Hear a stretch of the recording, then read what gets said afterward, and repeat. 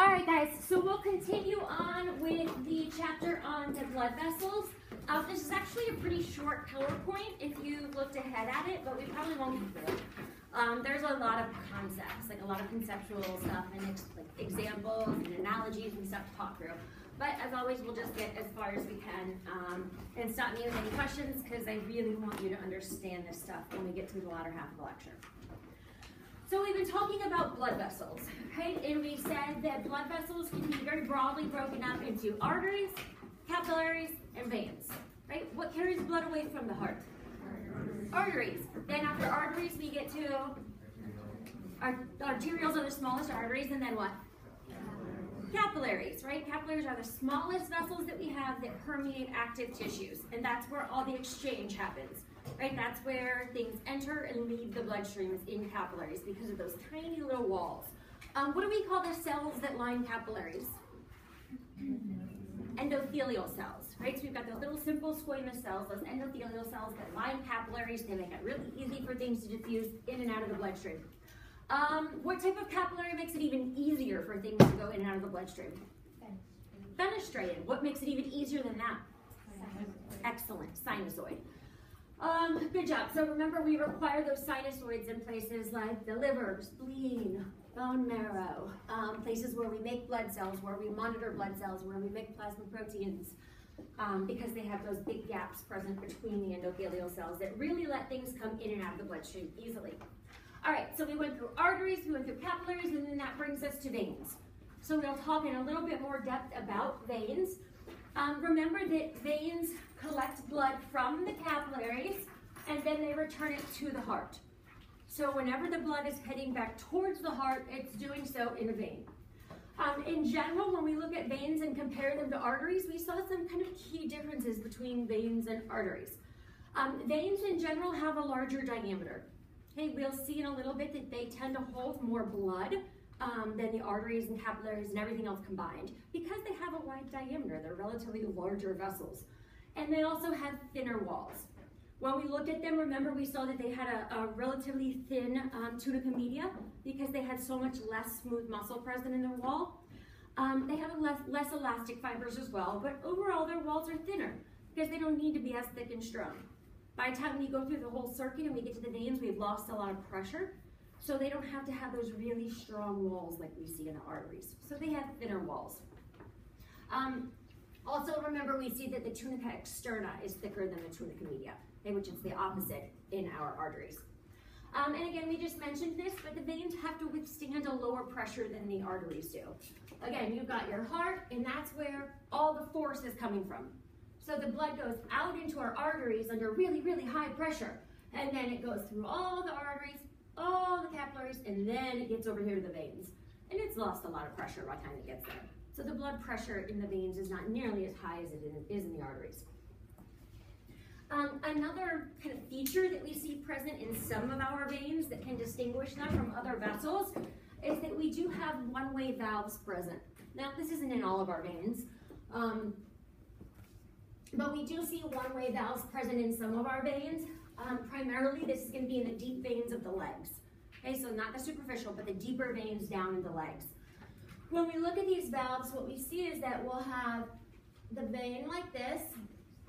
Okay, and then remember the tunica intima is the inner layer, and it'll just form this little like fold that goes in like that. And this side will form a little fold that goes in like that. And that forms a one-way valve. And that controls blood flow. These valves will allow the blood to go up back towards the heart like they're supposed to, but it won't let the blood drop back down backwards. We'll see in a second, we'll look at this in a little bit more detail, but the way that it works is because these vessels are sandwiched in between muscles. So you can imagine when these muscles contract and get wider, they squish the vein, right? And they squeeze that blood up past the next valve. Then when the muscles relax, the blood tries to drop down backwards and can't. The muscle contracts again, it pushes the blood up. Tries to go backwards, the valve stops it. Okay, so it's just more and more and more and more, and that's how we help get the blood back up our legs. That's why you shouldn't sit at a desk all day, right? They say get up and walk around, because the more those muscles are working, the more your blood's gonna get pumped back up.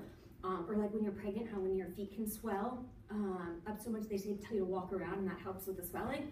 Because the more the muscles in your legs are contracting, the more you're going to utilize these valves and the muscles to keep the blood flowing back up towards your heart.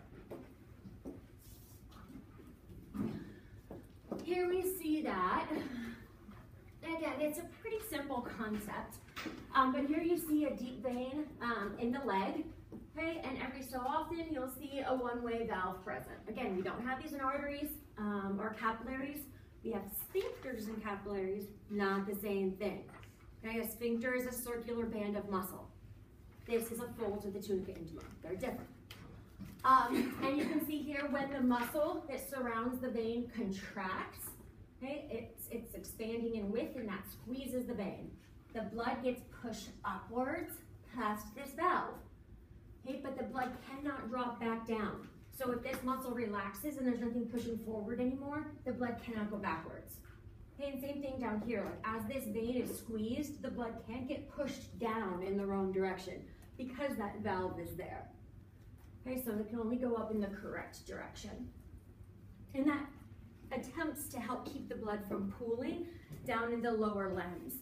Because again, we don't have very much pressure there to keep the blood pushing forward, and it's got to fight gravity without very much pressure. So we need some ways to help that happen. These are typically the veins where if you've heard of a DVT, or a deep vein thrombosis, that's a clot that occurs in these veins. And because the blood can tend to pool down here, it's a common place for a DVT to occur.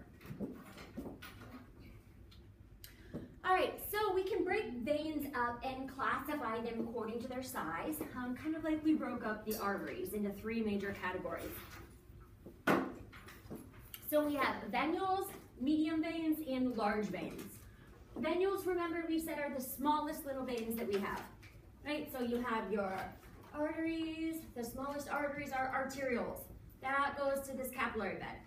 Then the vessel that collects blood out of the capillary bed is going to be a tiny little venule. Many venules will meet up and form larger vessels. These larger veins are called our medium-sized veins. Most veins are medium-sized veins. Right? They kind of correlate with the muscular arteries. Most of the normal kind of mid-sized veins in your body are going to be medium-sized veins. When we look at them, again, we mentioned this before, but they have a relatively thin tunica media and a thicker tunica externa. Right? They're not nearly as muscular as the arteries are. So that middle layer where the muscle is, the tunica media is relatively thin. When we look at the tunica externa, we see some collagen fibers and some elastic fibers. The elastic fibers just obviously give elasticity. The collagen fibers just give strength. When we look at large veins are structured just like the medium-sized veins are. They have a thin tunica media, they've got collagen for strength, they've got elastin for elasticity. They're just bigger. That's it. They're just larger diameter veins. When we look at the large veins, they include things like the superior and inferior vena cava and the branches. Okay, like the first major branches of those vessels. Again, our last really, really big veins that are bringing blood into the heart. The veins that are going to be super close to the heart.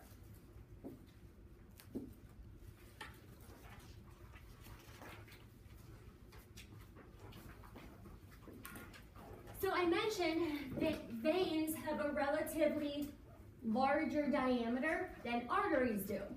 And because of that, they can hold more blood, right? The bigger the tube, the more blood you can put in it. When we look at our blood, we see that the blood is not evenly distributed through the vessels. Okay, so it's not like we've got a third in arteries, a third in capillaries, and a third in veins. Not the case. We have almost 2/3 of our blood in the veins alone. Okay, so most of the blood is actually in our venous system. It's not in the arteries, capillaries, pulmonary circuit. Most of it is going to be in the veins. So here you see everything else. The heart, the arteries, the capillaries, all of the pulmonary vessels only accounts for 30 to 35% of the blood. Again, about 2/3 of your blood is going to be sitting in the venous system, so in the veins. And we see that just over 20% of it is in the really, really bloody organs. We see that we've got large venous networks in our liver, in our bone marrow, and then in our skin. or right underneath the skin in the deep dermis area. And these large venous networks, again, hold over 20% of the blood. It's about 21% of the blood. And we'll see that this blood that's present in these really bloody venous networks is called the venous reserve. Again, it's kind of like a reserve volume of blood that we can mobilize and use later if we lose a lot of blood volume. So if there's some sort of an injury where you hemorrhage and lose a lot of your blood, we can mobilize all of this blood and push it all forward through the system so that it can replenish some of that blood that we lost.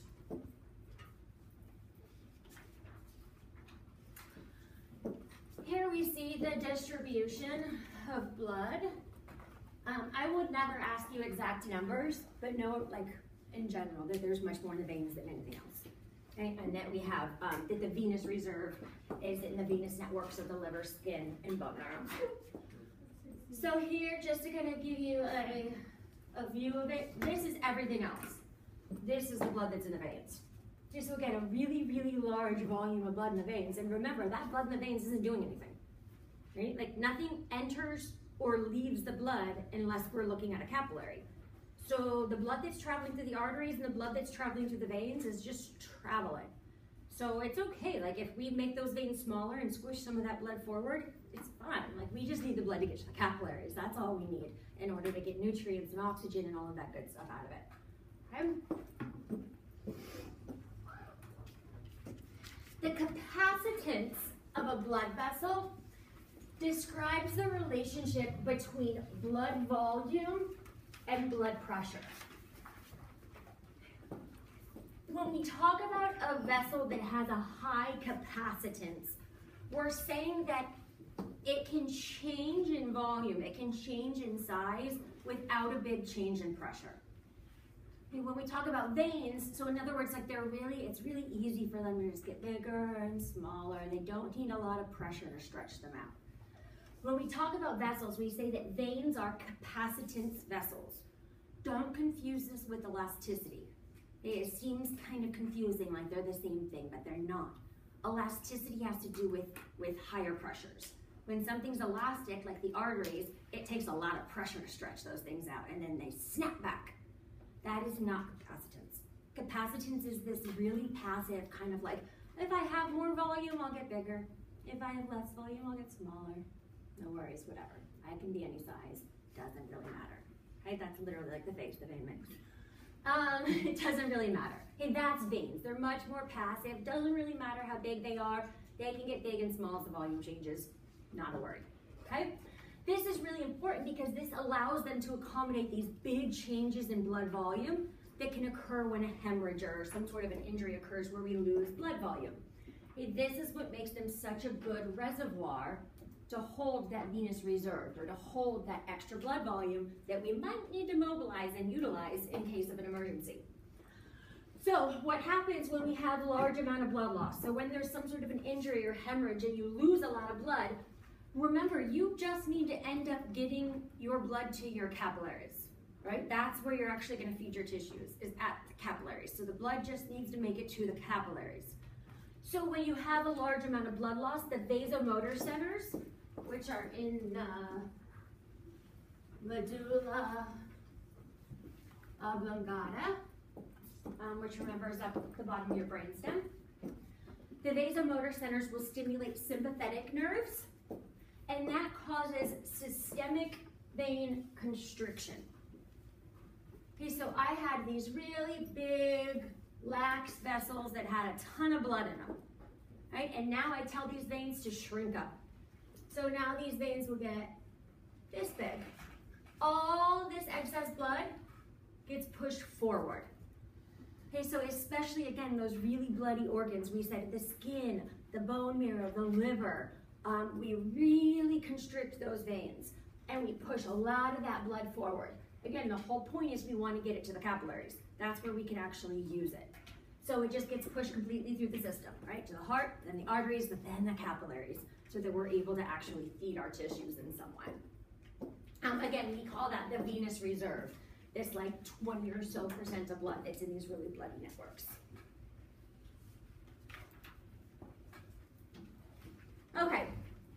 So that kind of summarizes or finishes up our general discussion of the vessels. The rest of this lecture is going to kind of change gears a bit, and we'll talk a lot about like the movement of blood. So capillary blood flow and pressure and the speed that it flows at and how all of these things can change.